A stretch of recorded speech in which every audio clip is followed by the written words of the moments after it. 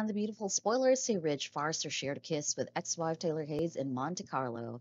His wife broke the promise by allowing Deacon Sharp in her life again.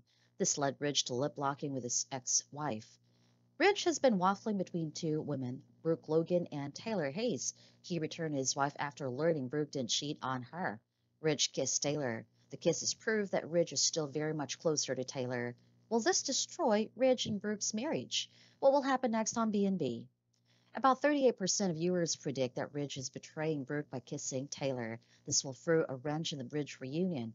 Brooke and Ridge reunited a few months ago. Will Brooke lose Ridge? Ridge and Brooke said that they are destined to be together. The blonde won't let Taylor take her man from her. 36% of viewers believe that Brooke will learn the romantic smooch of Ridge and Taylor.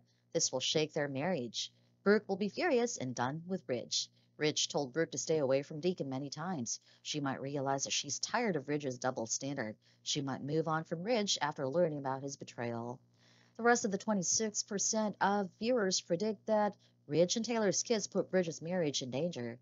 This may cause the end of the Brooke and Ridge's relationship.